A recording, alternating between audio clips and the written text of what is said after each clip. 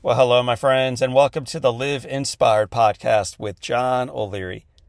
Kwame Alexander, our guest today, is a poet, he's an educator, and he's a New York Times best-selling author of 39 books. That's just showing off. He's also the author of a book that many of you, and certainly your kids, might have read, a huge best-selling book called The Crossover. Known for his unique style of blending poetry and prose to create engaging and relatable stories for young readers, Kwame has earned countless awards, including, this one's a big deal, the Newbery Medal for The Crossover. My friends, today, Kwame joins us to share his powerful excerpts from his most recent book. It's an intimate and it's a non-traditional memoir titled Why Fathers Cry at Night. You're going to hear lessons from his journey of learning how to love, how brokenness and beauty can play together as one, and what that really means to each of us in our stories. My friends, this conversation will inspire bravery and vulnerability in all of us who have experienced the passion, the heartbreak, the failure, and the joy of love. So without further ado, let me bring him on to the stage. He is my buddy. He's about to become yours. His name is Kwame Alexander. Kwame, welcome to Live Inspired with John O'Leary. Hey, John, good to be here. Man, it is, as you just heard, a huge honor to have you on. If I was to bump into you, though, in one of your favorite writing spots, Panera Bread near the fireplace with maybe a lemonade in hand, and I sat down next to you and said, "Hey, man, I'm John O'Leary. Who are you?" In addition to your name, how would you introduce yourself? It depends on where I was. If I was sort of in the middle of a thought, I had the rhythm going, John, I'd be probably pretty quick and just say, "Oh yeah, hey, I'm a writer. I'm working on a book," but that's always sort of a entry because, "Oh, really? What's your book about?" Totally. So I'd sort of get into it a little bit and share a little bit about my life, but that would be the thing that defined me. I think that I'm a writer. So answer that second part, because if I'm in that writing studio with you or Panera or this London area of writing, Mm-hmm. and I hear that you're a writer, I'm going to ask you, so what do you write about? So Kwame Alexander, what do you write about? Everything comes down to love. So I'm writing about relationships, whether it be between a son and a father, whether it be between best friends, whether it be between a husband and a wife. I'm writing about the things that help us get through the day to day, and that's love, and that's familial love, it's romantic love, it's self-love.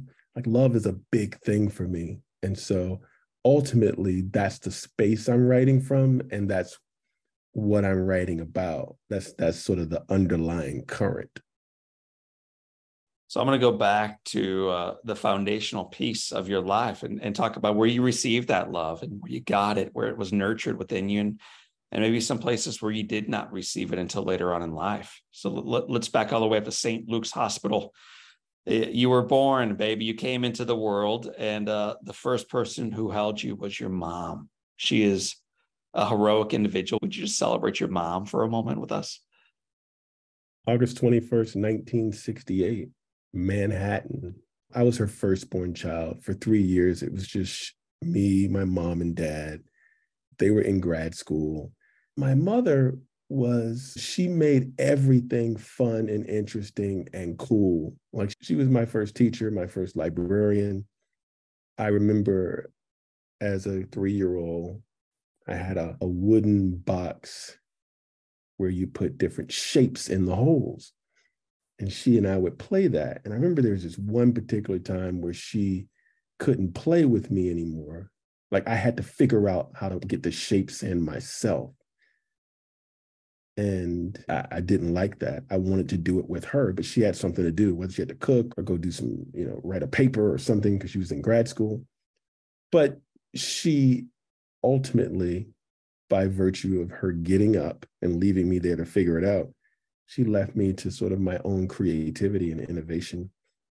And she was always doing stuff like that. I had some pretty amazing parents, man, and they both showed their love in different ways, but ways that I knew I was loved in a really empowering way. There's a story you've shared in your book, and I've heard you shared a couple times live, where you are about 3 years old and you get in trouble at school, man. And I think it speaks volumes about you, but even louder about your mother. Would you share that story with our audience? We were a very bookish family. And so, my mother read to me a lot of poetry. And my favorite book was Fox and Socks by Dr. Seuss. And I would recite that book around the house at bedtime. I knew it, loved to read it with her. Fox, socks, knocks, box, fox in socks, socks in box. Like I loved it. And so at school one day, I was in a preschool, I had built a castle out of some blocks. And I was excited to show my mother this castle that I'd built. It was a pretty huge castle. I spent a lot of time on it. But I couldn't show it to her because this kid in my class kicked him over. Thought he was being funny, I guess. That really angered me. And so I went up to him with the only weapons I had, which were my words, and I screamed. And my mother, of course, recounted this story for me, which is why I know it so well. I screamed, "Those were my blocks that you flipped. Lest you want a quick payback, better fix my quick block stack." And the kid started crying, John. And so the teachers told my mother that I was arrogant and I intimidated all the kids with my words. And my mother's response was, "Thank you. We teach him to use his words." So that's the kind of house I grew up in, man. It occurs to me that so many years later, I would have issues with how much my father loved words, but they were the same in the sense that they knew the power of words and how they could transform a life and build confidence and help you find your voice. And that was an instance as a 3-year-old where my mother, that was indicative of how we lived. There are 3 words that I heard from my dad a lot growing up. And there's so many occasions when I heard them, it's hard to remember just one, but one sticks out clearly. And I wanted to share it with you and then get your take on your own father. It's the day that I accidentally blew up my parents' house. I caught myself on fire. I find myself in the emergency room. My dad rushes in. And the very first thing he said to me is not, "Why did you cause the fire? Why did you burn down the house? Look what you've done. You might die from the thing you did." All this stuff, all the judgment. The very first thing my dad said to me was, "John, look at me when I'm talking to you. I love you. I love you." I heard that so often in my life. And on that day, I knew that my friend Kwame, those are 3 words you didn't hear a whole lot from your dad growing up. You whispered about your dad. I want you to roar a little bit about him right now. What was your father like growing up? Dude, I never heard that from my dad. Like, God bless your father for giving you that thing you needed in that moment, those powerful words. I never heard that from my father. That is not to say I didn't know he loved me. Like, I knew he loved me. I could never put my finger on how. I mean, he was there. Right. I got my tennis racket when I wanted to play tennis. Like, he was there. Contrarily, my mother said it all the time. Like, but I never heard that. Like, I didn't hear that until maybe, like, I'm 50, I'll be 55 soon. Right. I just heard it this year. And so that was the first time I've heard it from him. So, what was he like growing up?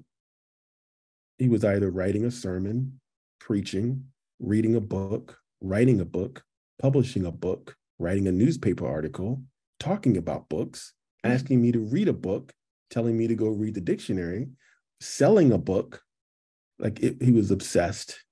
He was a logophile, a verbal maniac. So it was all words and literature and books. And that sort of defined his whole existence. It framed him. It enveloped him. And so when you're 4 and 5 years old, yeah, you want to read all the books. You want to read Man Child in the Promised Land or Stevie or Uptown or all these children's books. And then when you're 11 or 12, you don't necessarily want to read your father's dissertations. You don't want to have conversations about books then. You want to play games. You want to hang out with your friends. So around 11 or 12, I began to rebel against that very bookish household that I had, grown up in and been nurtured in. So, and that was tough. That was hard because that was the way he loved. And that was the way I sort of moved away from. But going to college, I wanted to, get as far away from books as possible and decided I was going to be a doctor. So that didn't help in terms of, again, when I look back on it, like when I wrote this memoir, one of the things that came out of it is I realized how my father loved. And I may have wanted him to love me in a certain way, but he loved me in the way that he knew how. And I just shared that at age 54 was the first time I heard him say, I love you. And the way he said it was, he sent me a text message at about 11 o'clock at night. And he said, Kwame, when I was your age, when I was younger, my parents never said I loved you to me. He said, I knew my mother loved me because when I was in the Air Force, she wrote me once a week. He said, my father never wrote me, but I knew he loved me because he bought the stamps and the envelopes for her. I thought that was really special, man. Like we love in the way that we learn. Well, he's loving you in the way that he can, in the way that it was modeled for him. And you, this young man, learned to embrace the gift of words, but you also push it away. I know you thought you'd go pre-med. Yeah. What was it, though, that ultimately changed you away from serving as Dr. Alexander into author, poet, servant Alexander? Yes. It's interesting because isn't it ironic? This thing I tried to get away from is the thing that defines me. Completely. And so now as we sit here, me talking to John O'Leary about, my 39th book, about my memoir, Why Fathers Cry at Night. And today's my daughter's birthday. She's 15. And we're taking her out to dinner tonight. But we can't take her until Dad finishes his work. And his work is words. And so how ironic is it that in many ways I've become my father? And so I try to extend him a lot of grace, John, because my hope and my prayer is that my kids will do the same for me. Totally. But yeah, wanting to be a doctor, that was my thing. And then I took organic chemistry sophomore year and everything changed, John. I said, this may not work. That would rush me away from the emergency room as well. It's one thing to be pushed away from medicine, but then you were pulled toward language, the very thing you wanted to run from. So I'm curious, what drew you back in? Well, I think I wasn't necessarily running away from books and literature and language. I was running away from sort of the way it was being framed for me. I didn't find it very interesting. Like my dad's an excellent writer. He's an amazing writer. He's written some history books, educational books. But again, no 11, 12, 15, 16-year-old wants to read that stuff. So I didn't find it particularly interesting. In college, I began to sort of find my way back to poetry, reading and writing love poems. And that got me a few dates with some women who were above my station. It got me married. And so I sort of found my way back to a love of literature through love poems. That was the thing for me. When did you realize not only was it a love of words, of literature, of language, but also something you were gifted at providing others? Yeah, that's a good question. I sort of knew that from a very early age. Like, even though I shied away from the literature through the lens of my father, because my father was very his presence is, he's tall physically, he's a big man, he's vocal, he's loud. Even though I sort of tried to move out of that space, that realm of his dominance through through his lens of literature, I still loved writing. Like I would still write in my journal. I'd still make up stories. So I always loved it. But I think the moment I knew that this was going to be something that I'm going to do more of, I'm going to make it a part of my life, that would have happened in my sophomore year at Virginia Tech, where I began to write poetry as protest. All right. To protest some of the things happening on campus. and the poems resonated with students. And I began to take poetry classes with Nikki Giovanni. And I began to develop a little bit more control of my words, be more intentional. That probably happened between sophomore and junior year. I saw how the words resonated with other people, and that intrigued me in a way that was empowering. So, man, when I bring on a poet or an author, I always bookmark a couple pages to have them read live. The issue with you is I was bookmarking almost every single page as I was going through the night, and now I'm in trouble because we only have a half an hour left or so. And the book's going to take longer than that for you to do a live reading. So we can't read it all. I beg our listeners to check it out. One of the poems that moved me, and they all did, but one that moved me in particular was one called The Heavy Weight of Fatherhood. Would you be willing to read that to our listeners right now? My father sometimes loved us like a boxer, would tag us with biting jibes when he was too busy to answer a question, throw numbing jabs that stabbed our ears and growing hearts when he was upset. Round after round, my mother would referee, but he would back even her in the ropes. The man would not stop until he knocked us all down. Then, when he was satisfied that we were down for the count, my sisters emptied of joy, me defeated and repressed, he'd retreat to the corner and massage our wounds with a softening tongue, an honest humor, a familial allegiance that lifted us all up, that left us each smiling and revived and almost forgetting the sting of his love. Yeah. One of the things about writing this memoir is that I didn't give a whole lot of thought to how my father would respond to the book because I didn't necessarily think I was writing a memoir at first. Totally. I thought I was just writing a collection of poems. But once I realized what I was writing, I definitely was, I was a bit panicked and anxious and nervous about how he would respond to it. At the same time, I hoped that it would open a door for he and I to talk about things we've never talked about. I remember when I finally sent him the book to read it, and after it was already out, he made a joke that he was going to sue me for defamation of character. He would have won. Yeah, right. And then he began to send me a series of text messages that opened up the door even further. And we both walked through it. In many ways, John, I feel like writing that poem, writing many of the pieces that I wrote about him and our relationship, it helped. It helped us have a more open, honest, authentic, man-to-man relationship as opposed to just father and son. And while it was scary in the beginning, I'm glad it happened. I feel so much better and so much more connected to him now. I think all of us long for a happy ending in all of our stories. And this book has whispers of hope. And there's an awful belief that better days are to come in your family, in your relationships, in your life. And yet to pretend like this has been easy or is currently easy is a great lie. And you don't pretend like it is. But you're growing and you're understanding and you're empathizing. And one of the stories that I think reveal that not only are you realizing this about your dad, but you're starting to understand how it shows up in your life, is your father's eulogy. And when I saw the title, I, of course, thought that this was going to be you delivering a eulogy. And it wasn't. And yet in reading this, it added a lot of color into your dad's character and into some of the struggles he felt. So would you honor us and kind of put a book into this and read your father's eulogy?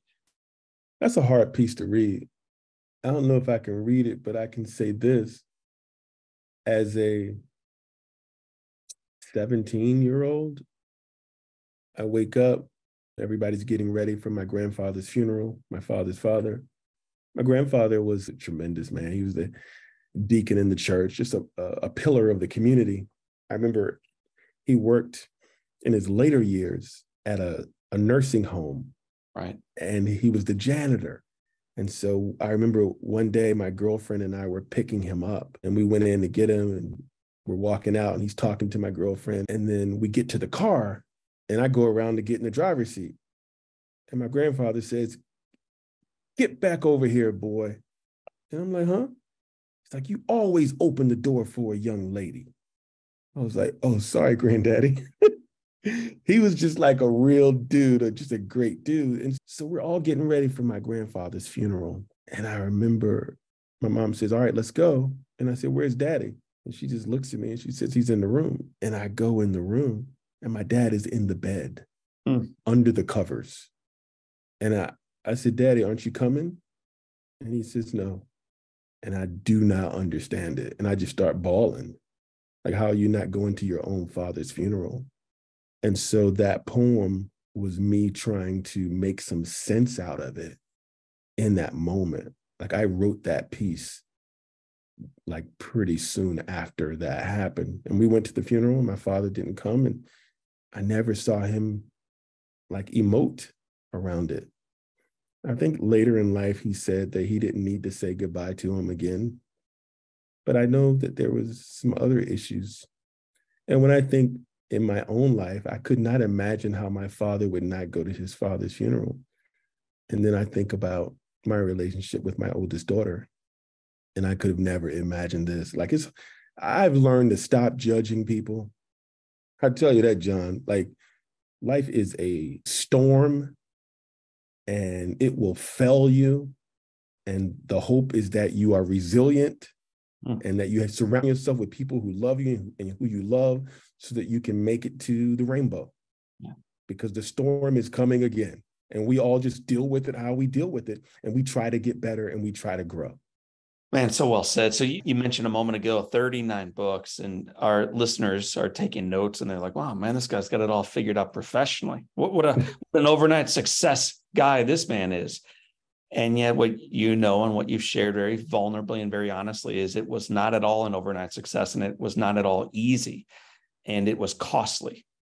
I think 4 or 5 years into your marriage, as you are still writing, but no one's reading it and no one's buying it. And the lights are flickering and the car is being repoed literally. How did that affect your relationship with your wife?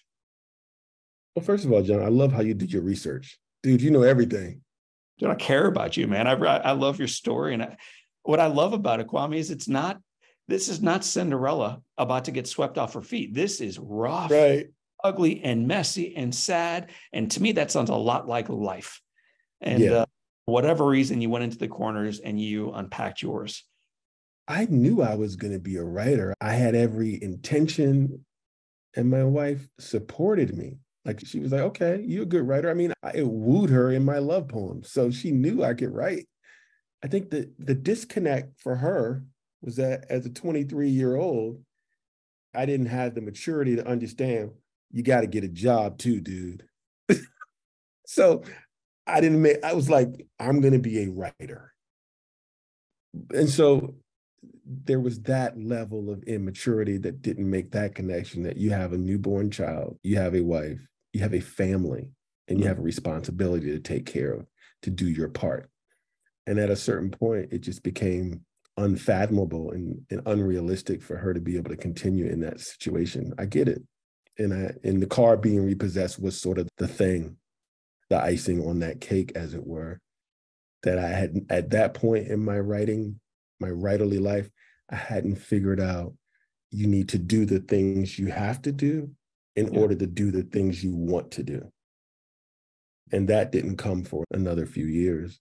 But the sacrifice there was that I lost my family. There was a divorce.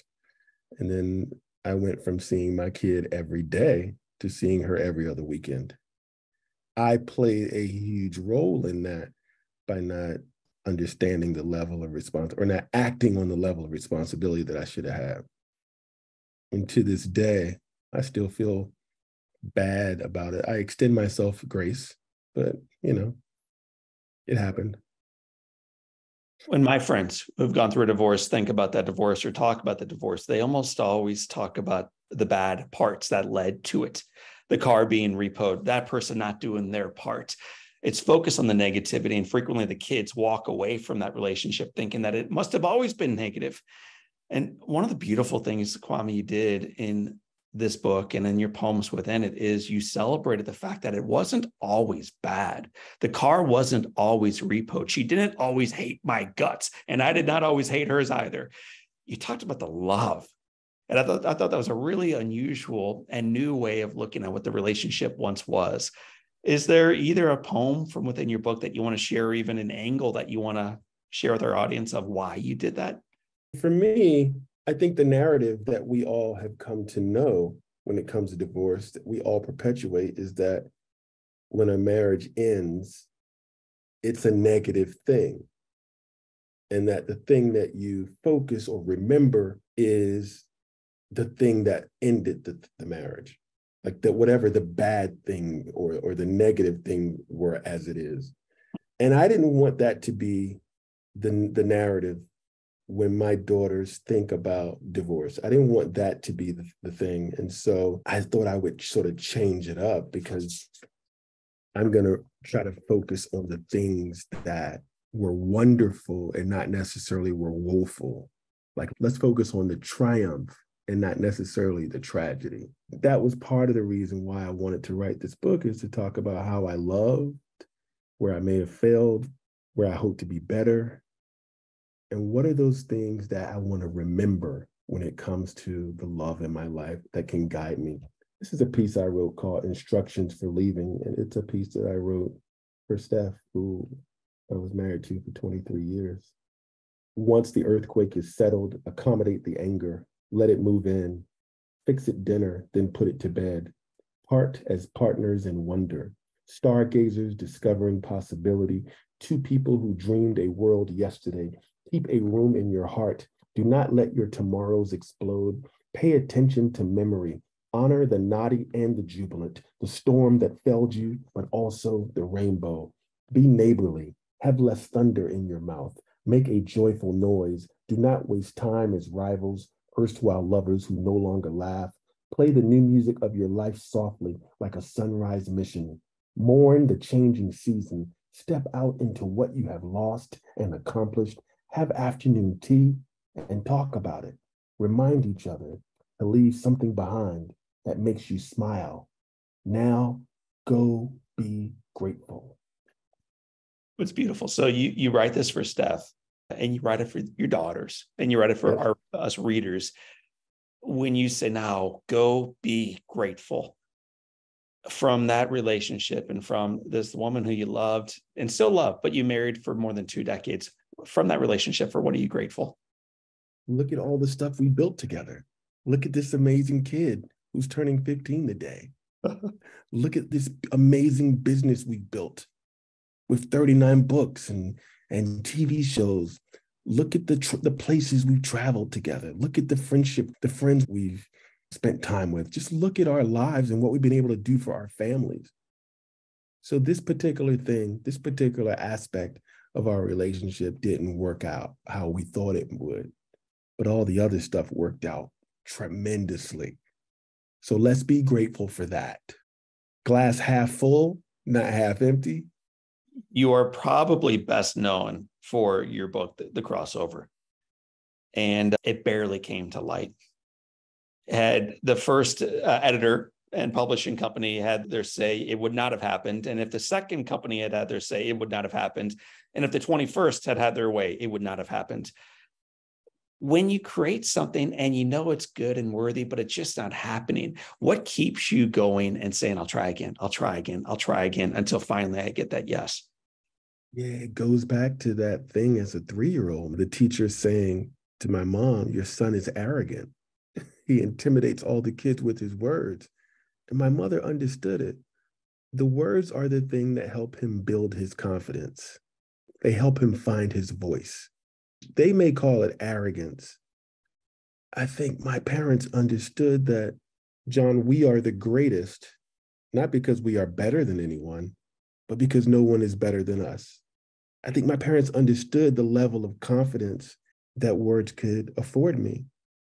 I've always been confident in myself from the very beginning, even when I had no reason to be.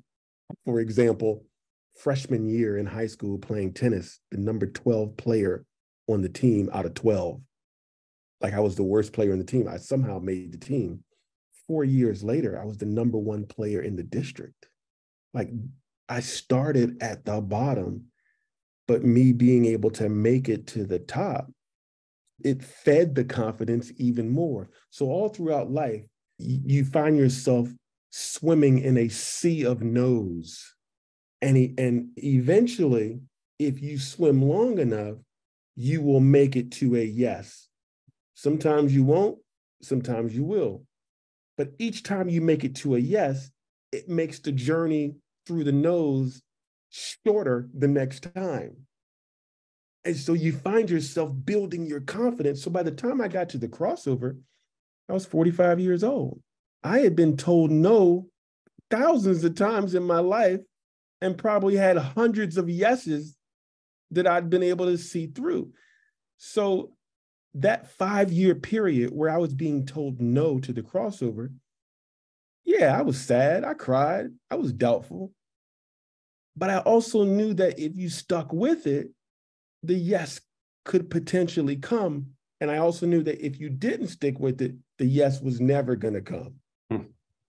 So I built up that sort of immunity to the no's. But that only comes by stick-to-itiveness and resilience and persistence and people around you telling you, yo, you're good. You're good. Like you can't have people around you who were saying, nah, you ain't good.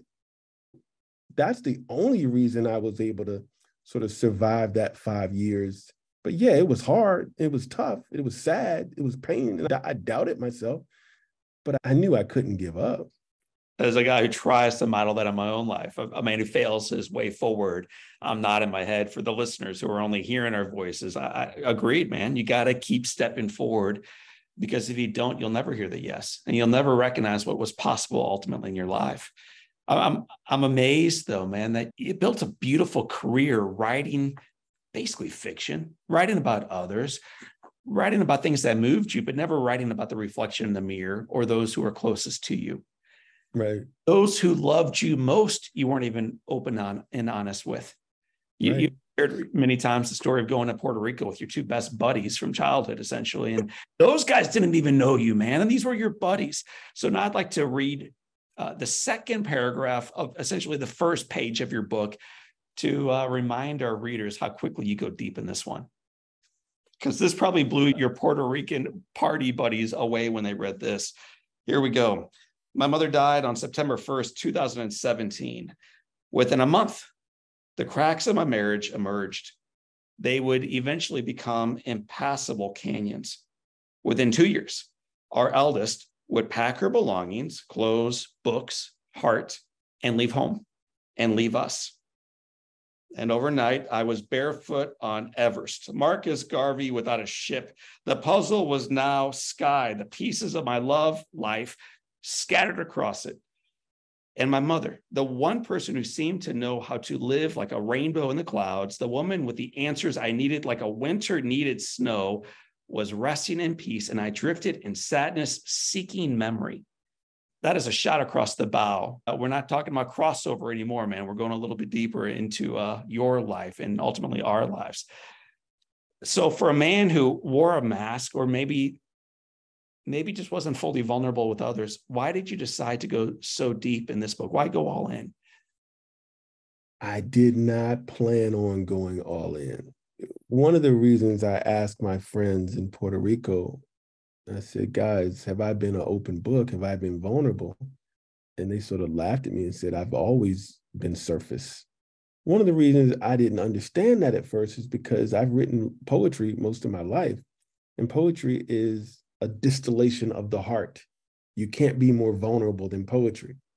And because I'd written poetry, I thought, oh, well, I've been vulnerable.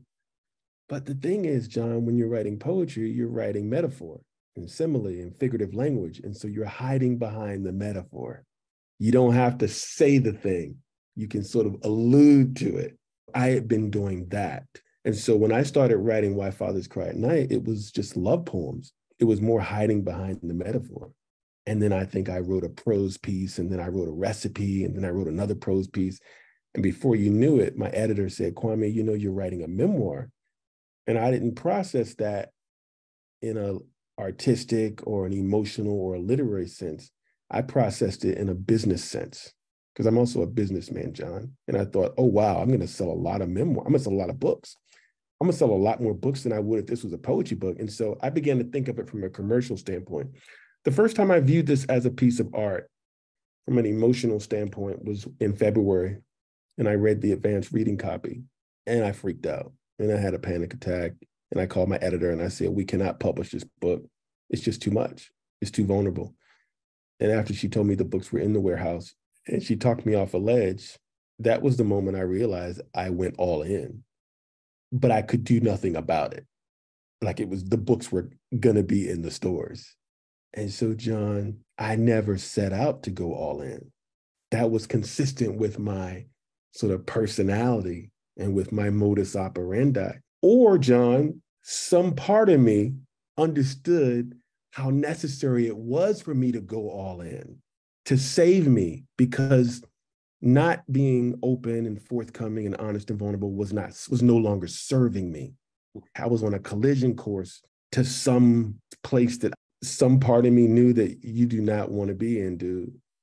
And so it's quite possible that I saved myself. I mean, I know I ended up saving myself, but I was not conscious of it, man. But I am so glad that it happened. You title this thing, and I think I need an answer to it. So, Why Fathers Cry at Night by Kwame Alexander. So tell me, my friend, father of two, why do dads cry at night? I think for the most part, men have not been taught how to be open and forthcoming and honest, and we have not been shown it. And when I think about the fact that vulnerability, it breeds authenticity, and authenticity brings out some of the best relationships that we can have with the people we love and the people who love us. But men are not taught that for the most part. We aren't shown that. The idea of crying at night is you don't have to be public. You don't have to share and be open. Like it's the metaphor of doing things in the dark. It's like, no, we got to bring our hearts to the light, man. We got to show ourselves to the people who love us and the people who we love. We got to do it in the light. It's got to be open. It doesn't serve us to not share, to not reveal who we are, who we ought to be. When I write, I don't think about mass audience reading it. I think about one individual. And the more I can actually put skin and bones on that person, the more radically vulnerable I can be with that person. And so when I wrote a book years ago called On Fire, chapter 4, I think was about vulnerability. And I wrote it for my son. And I wanted him to recognize it's not titled Dear Jack, but every word in that chapter is ultimately Dear Jack, dear young man, because you will become an older man and vulnerability will not be something you want to grab onto. Right. This book almost unmistakably for your daughters, one who you're taking out to dinner here shortly in London, the other one who you're still trying to rekindle a relationship with. When they come to the end of this book and they come to a part of their life where they get to see their dad even more clearly, what do you hope they know about you? My prayer is that they don't find themselves in life at a point in their lives where they have questions like I have from my mom and I can never ask her because she's gone. I hope that they come to a point in their lives where maybe there's something they were afraid to ask me, like I was afraid to ask my father, or never talk to me about, like I've never talked to my father about something, because they have some of these answers in this book, or they have some conversation starters in this book. I hope they never have to be in the place where I was, and that they can see sort of their father in a more holistic way. That's my hope and my prayer. And that somehow may give them a glimpse into how he loved them. Kwame Alexander, we have had the joy of bringing on about 600 friends on this Live Inspired podcast, and we're honored to have you as one of them. We walk all of them through what we call the Live Inspired 7 at the end of the conversation. So buckle up, get ready for it. Question number 1 is, what's been the most impactful or inspirational book you've ever read? There is a book called I Am Not Sidney Poitier, and it is a comic novel written by Percival Everett. And I strive to do with words a fraction of what he does. And I just read it at least once a year, and I find myself laughing It is the most intellectual, postmodern, avant-garde novel. It's one of the most ever written, and it's just hilarious. I love it. What's one positive characteristic, one trait that you possessed as a little kid growing up that you wish you exhibited it as brilliantly today? Wow, that's a great question, man. I love to talk. I love to talk to people. And I was an engaged conversationalist. I found that being so busy in my life, I don't have as many just engaged conversations. I tell myself I don't have time for them, but I miss that. I hope you have one tonight at dinner. Thank you. If your home caught fire and all living things are out and you have an opportunity of running back in and grabbing one thing, one physical item that matters to you, what would you come racing back out with? That's interesting because I thought about that recently. I went to Kenya and my suitcase was lost. I remember Steph saying, the cool thing is everything in there is replaceable. And so when I think about if my house burned down and there's one thing, wow, that is a great question, man. I don't know if it says what it says about me that I cannot think of anything. There's a Newbery Medal for the crossover that's sitting in a glass case. And that would be the natural thing that I think I would, as long as the family is okay, I don't see that there's anything I would need to grab other than that. So we come out wearing the medal, man. Earns the heart. If you could sit on a gorgeous day and have a long conversation with anyone living or deceased, who do you want seated right next to Kwame Alexander? And my daughters. One on both sides, eh? Yep. What's the best advice you've ever received? Hands down, my father. A couple things he says. He says, don't surround yourself with people who have less to lose than you do. Always act like you belong to be in the room. And then this idea of knowing your worth.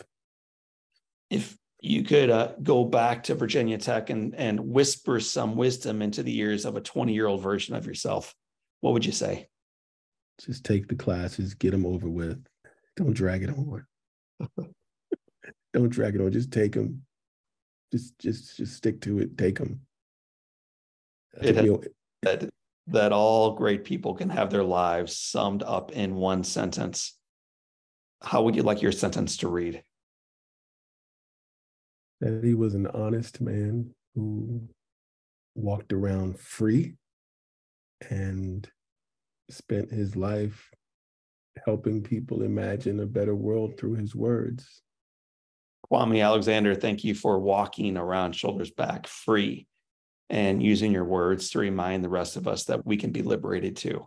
It's been a joy getting to know you on the podcast. I love reading your work, and it's been a pleasure sharing part of your life story with our audience today. Thank you for your inspiration, John. This has been great. I appreciate this. My friends, that is Kwame Alexander. My name is John O'Leary, and today is your day. What a gift. Live inspired. Stay free. Well, my friends, about halfway through our time together, Kwame was sharing how despite his divorce, that relationship brought out a lot of positive things to his life. And then he dropped this one.